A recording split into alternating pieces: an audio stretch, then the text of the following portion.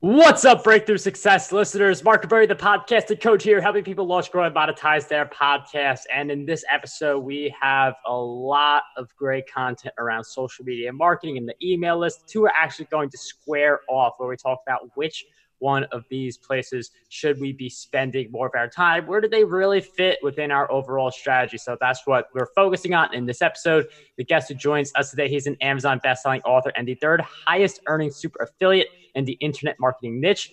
His two-step system has helped him consistently rank as the highest earning and highest converting for industry leading vendors such as Matt Bakak, John Cristani, and Anthony Morrison. His book, List Building Lifestyle Confessions of an Email Marketing Millionaire. That is his latest book. Really great read. Go over to igorsbook.com, which will be in the show notes to get your copy. But our guest is none other than Igor Kheifets. Igor, Mark, welcome thank to you. the show. Thank you so much, man. That's an exciting introduction. I'm excited to listen to what I have to say. Igor, I'm so happy to have you on Breakthrough Success. Definitely a lot of content to dive into.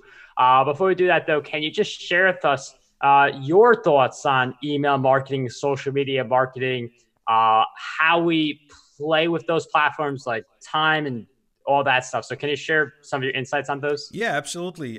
If you follow mainstream media, if you follow people like Grant Cardone and Gary Vee, the perception you get is that social media is where the money's at because it's always in your face, and because people, especially when they procrastinate and they want to avoid making tough decisions, they end up spending their time on Facebook and Instagram and Snapchat and TikTok, whatever the next big social media platform is. Now, the thing is, though, that out of the 9.73 hours each day that we spend online connected to the internet, only about 34% of it is spent on social media platforms. And that's not where most buying decisions occur. Most buying decisions, both based on the numbers as well as the surveys and research conducted by Nielsen Research Group, show that people prefer to get pitched in emails. They don't mind getting frequent marketing emails from businesses they trust and support.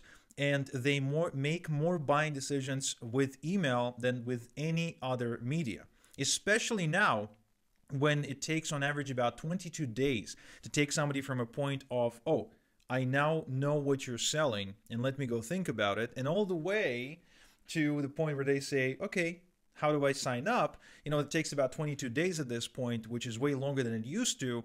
Now, over those 22 days, we also need to make 32 points of contact. And that includes anything that you can think of. That includes the retargeting ad they'll see on YouTube, the email they'll get on Tuesday, the one they'll get on Monday, the Facebook ad, whatever that may be. So because it takes now more time to move people from a position of a prospect or a visitor and to a position of a buyer, email is now becoming more important than ever. And reports are showing that it's only going to grow as far as the preferred marketing media for companies that actually track their sales and marketing dollars. Yeah, and social media definitely has more of the buzz, but I feel like for social media, you should think about how can you get people on your email list. Like right now, I'm looking at YouTube. My goal is to get 100,000 subscribers in 5 years, but with that platform, like I want to drive people to my email list. That is one of the main goals I have for that channel because that's where more of the money is. So, can you talk with us a little bit on what kind of an email marketing strategy we should have in place to communicate with people, grow our list, and engage as well? All right, sure. So it's funny you mentioned your YouTube channel because I got a buddy who's got about 74-ish thousand on YouTube. And I asked him one time how big was his email list, and he told me it was only 900 people, which means it's only 900 actually engaged people who are willing to buy something from him. And that's not a lot. And so that's really the difference between having a ton of buzz and having a buyer firepower. For example, my friend Sean Stevenson, who I'm going to be seeing next month in the mastermind, he has a bunch of videos that went viral, right? So he's got videos that went on to collect over 20 million views. And he said that the only thing that done for him was it did not put much money in the bank. I mean, it did help him increase his speaking fees a little bit, but as far as actual dollars in the bank immediately when the video goes viral, it didn't do much for him. But it's also something that increased his Q factor, meaning that whenever he's reaching out to companies or people or speakers or JV partners, now he's got a little bit more of a presence, just like you said, buzz, but it's not necessarily the most profitable thing to do. So you're absolutely correct when you say that we ought to strive to move people from social media platforms to an email list, where we will then email them every day with what I call infotaining content, something that I first learned from my friend Ben Settle, who I consider to be probably the smartest email marketer alive right now. So you should study him if you're interested in email marketing. And so this approach dictates for you to be entertaining, more entertaining than you are informing them. So kind of like giving them a broccoli dipped in chocolate, if you will, because people want to be entertained. That's the currency of the market today. That's why Hollywood is growing bigger every day. That's why people go on YouTube and social media. You know, they crave the entertainment because they're bored, they're frustrated, they're like living this life of quiet desperation. And so they're craving something to escape from it. And when you're moving them to your email list, you now have to combine that with, of course, introducing the solution you're selling. So then you can move them, you know, over that line, if you will, and have them become your customer. And it's interesting you mentioned the entertainment. I mean, I've seen this in play a little bit. I've seen like Russell Brunson. I know he's a big advocate for like, you know, that entertainment side, but I feel like for some people it's a little harder. Like if you're a gaming channel or if you're into sports or something like that, like depending on the niche, the entertainment, like it's a little easier to see how to make the connection. But for like digital marketing, that's a very information heavy topic. So how do we put in the entertainment for something that's more info heavy? Well, incidentally, it's something that you're already doing, Mark. For instance, you're doing this with the podcast. You're making it entertaining. You're making it informative, but you're also keeping it very entertaining. You can tell it by the tone of your voice when you're introducing a new guest. You can tell it by the way you're setting up the environment. You can tell by the kind of questions you ask, because you can be discussing the same topic. And this is something I learned when I was writing my book. It's basically you can take the same idea and you can deliver that idea in a very boring way that will not engage anyone and people will never remember it. And you can then present the same idea in a very exciting way that makes people remember. Now, a great example to that is a format of a story. So if you email your list and you use a story to illustrate a point, that story can not only be entertaining for them, but can also move them way more effectively towards the purchase than just telling them what to buy. A great example is if you're in a niche such as the prostate niche. For example, if you're marketing to males over 40 years old who've got issues with their prostate, and this is example courtesy of my friend Ben Settle, by the way, because he's doing some marketing in that niche. So imagine sending your list an email that talks about how, you know, you have this buddy, his name is Jerry, and Jerry just turned 32 last year. And one night, Jerry couldn't fall asleep. He felt that he really needed to pee. So he goes into the bathroom, but he can't pee. Like nothing comes out. So it turns, you know, and he tries for about an hour until it just hurts so bad that he goes to the ER. And then they stick this little tube up his penis or something. And so all of a sudden it becomes this really gory, detailed story that you can't really get that image out of your mind. So that's a part of entertainment. You know, that's one of those entertaining particles. Now, if we take something boring, like give me a boring topic. I don't want to say something that like painting and like this family is not like a hot thing to do, but I know for other people it's their passion. But we'll use that as the example. Okay, so let's say you're either selling. So are you selling paintings or are you teaching people how to paint? Let's say selling paints. Okay, great. So let's say you're selling paintings and you need to move somebody from your list to become a customer, meaning you need them to buy a painting of some kind, either to order a custom one or to order one that already exists. Let's take as an example of selling a custom painting. So an entertaining way of presenting that as an idea or emailing about it was to, again, let's use storytelling because it's just such a great way to do it. And you can do it every day in every email. People don't get tired of that. Imagine telling your list a story of how you've had this client who approached you, and their daughter was turning 7 on November 1st. And what they wanted to do is they wanted to really help their daughter have better self-esteem because they noticed that that she has this very low self-esteem and she's been really struggling socially because of that. So this person comes up with this idea and then approaches the illustrator and says, okay, this is what I want to do, but I don't know how to do it. And then the illustrator says, okay, so let's paint your daughter as a superhero. We'll use the Supergirl or the Wonder Woman as our baseline, and we will put your daughter's face on it. There's going to be the cape, and she's going to be in a power pose like that. And so they do it. She can even include then the photo of the illustration that she created in the email, and then have the feedback of the customer in the email itself. So what this does, it creates a narrative around a really boring product, if you will, right? And you can do it pretty much with anything because now you're taking a boring, mundane thing, such as painting someone's face on a canvas, and you're turning that into a parenting mechanism or a way to influence a young person's life and improve it to the better. So you take this boring thing and you make it into an exciting, useful, almost life-changing thing instead. Yeah, that's a really great perspective. That really depends on how you approach it.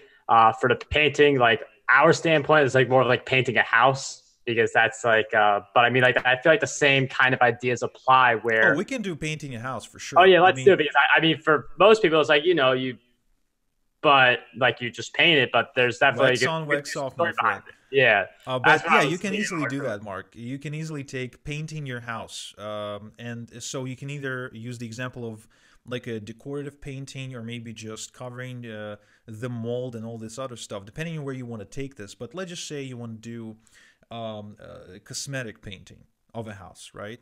And so then you can easily create an entertaining narrative about keeping up with the Joneses.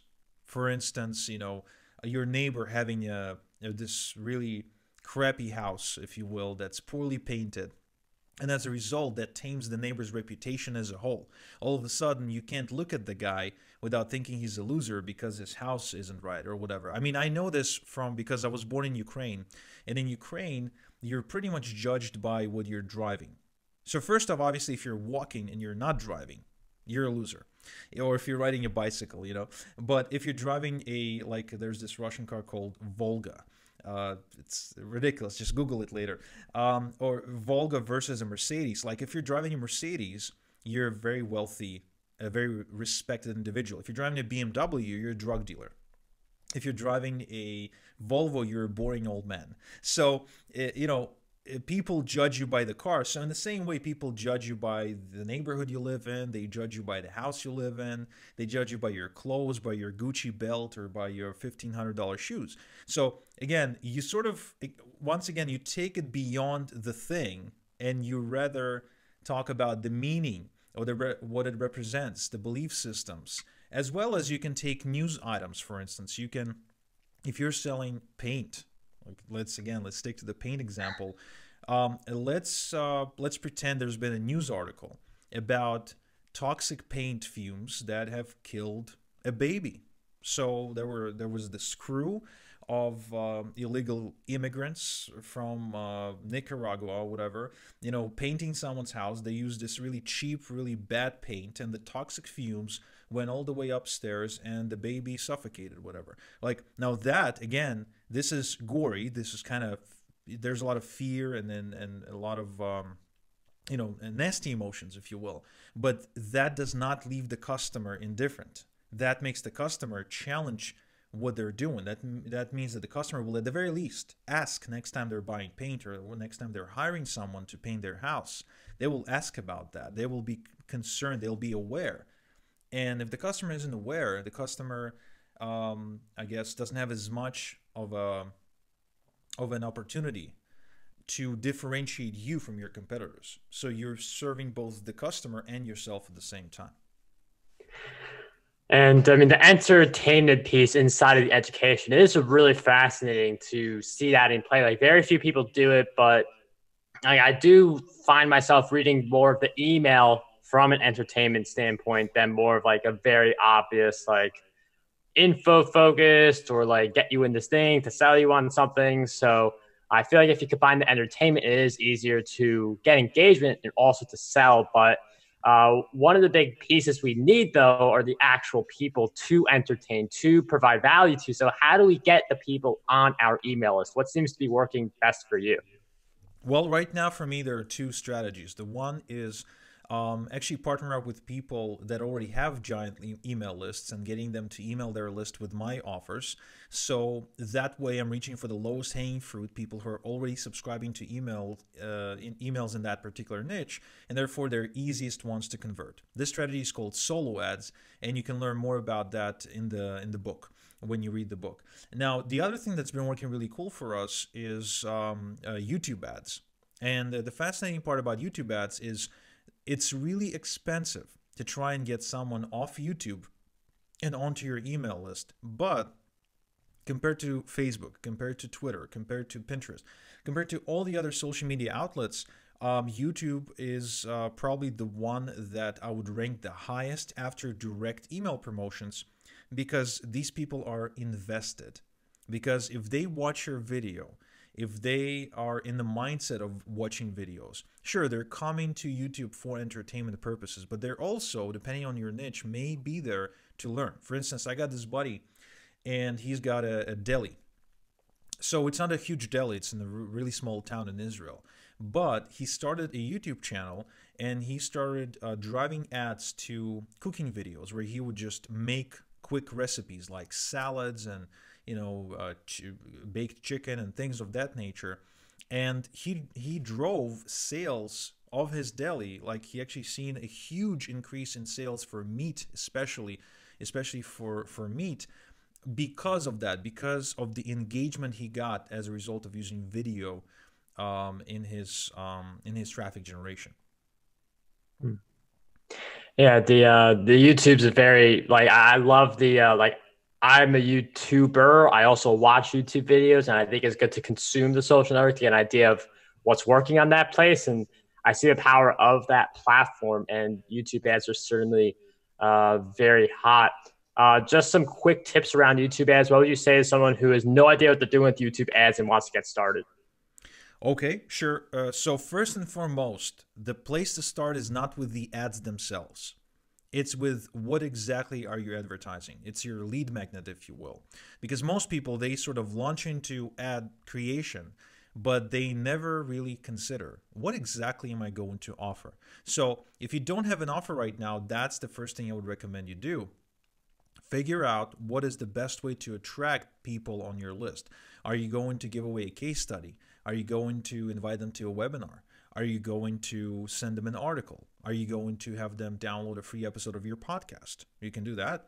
I mean, there's many different ways for you to do it. So you have to determine what's the best option for you. What's been working best for me is webinars. So driving people off of a social media platform to a webinar automatically builds my list, because they need to give me their email address to sign up to the webinar. And it's also allowing me to immediately establish myself with those subscribers, to tell them exactly what to expect from me, to share my philosophy with them. And even though most people obviously won't buy right away, because as we've talked about, it takes 22 days on average, and that's an average, right? So for many people, it takes more than that to buy from you. The webinar sets the stage in a way where they want to hear from you. And considering that we get on average about 121 emails per day right now, every single one of us, it's really important that when you email your list, they look at the from name, at the name that from which the email is coming from, and make that split decision to say, okay, that's important, I'm not deleting that. Because when people check their email, that's what they do first. They sort of go over, they scan the inbox, and they're like, okay, delete, delete, delete, delete, spam, spam, delete, delete. And whatever's left gets read or checked eventually. Yeah, it's good you mentioned that. So people have an idea of like, it's things that you and I probably do, like not thinking about it, but it's good to, as Igor laid out, like what people are thinking as they go through their inbox, be that name that people are like, oh, I got to check this person's email. That's through the value and entertainment as well, if you could provide it. And I feel like everyone can. It's just a matter of working it in your emails. I'm wondering if you could share with us some of the habits that you would say have really contributed to your success. Well, that's a really great question. And I would probably have to break them down by department or area of my life.